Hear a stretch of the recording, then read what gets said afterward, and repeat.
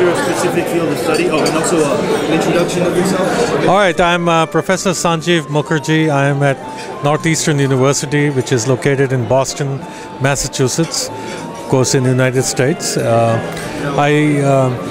I head a center called Northeastern University Center for Renewable Energy Technology, and our primary goal in that center is, of course, to lead the three pillars: education, outreach, and research.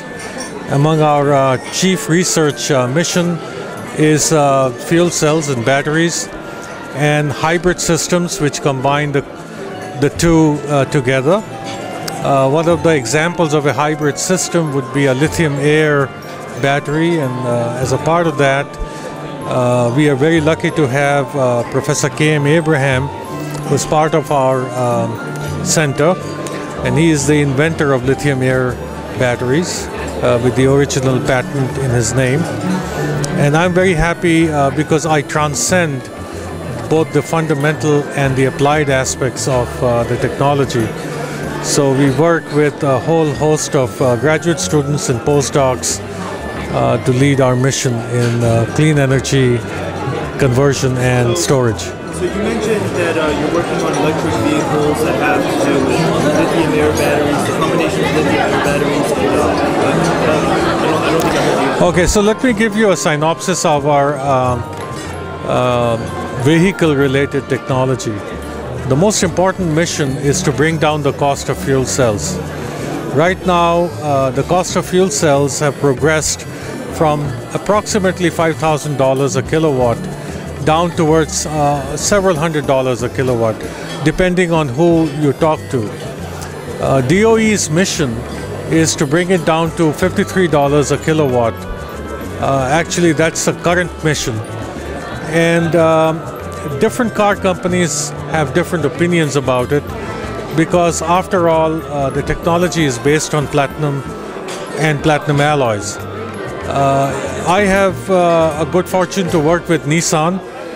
And according to Nissan, as long as you can have a 70 kilowatt fuel cell in a car containing around 10 grams of platinum, we are fine, because that's the amount of platinum which is in your catalytic converter. So that's our challenge as far as fuel cells are concerned in the near future. In the distant future, of course, we have to do away with platinum altogether.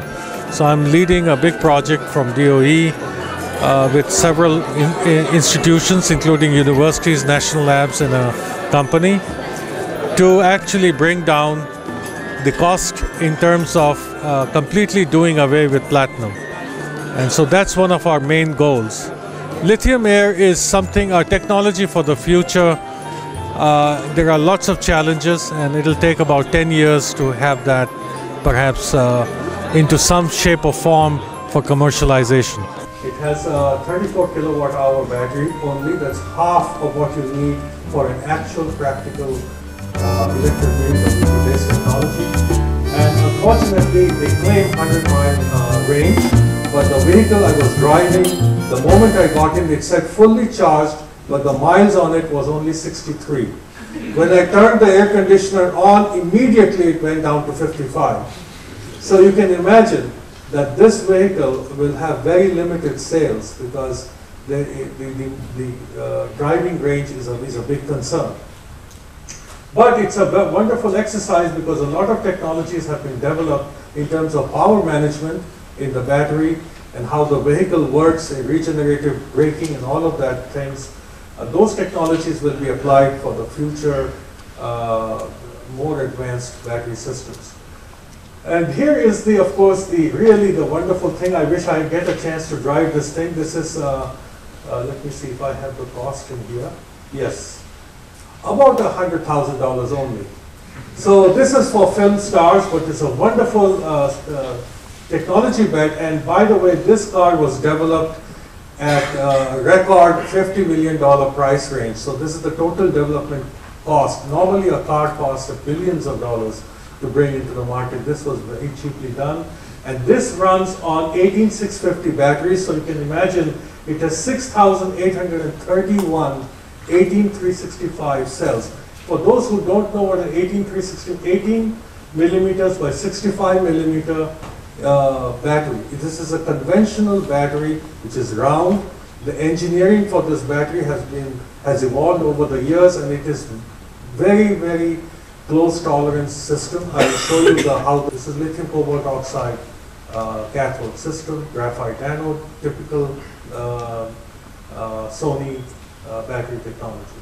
Now, of course, what is required is now to take this lithium cobalt oxide system, which is here, and as was shown previously in the two talks by Bruno and Khalil, you can actually take it up much further by using different materials. So I will go through all those materials and show you how far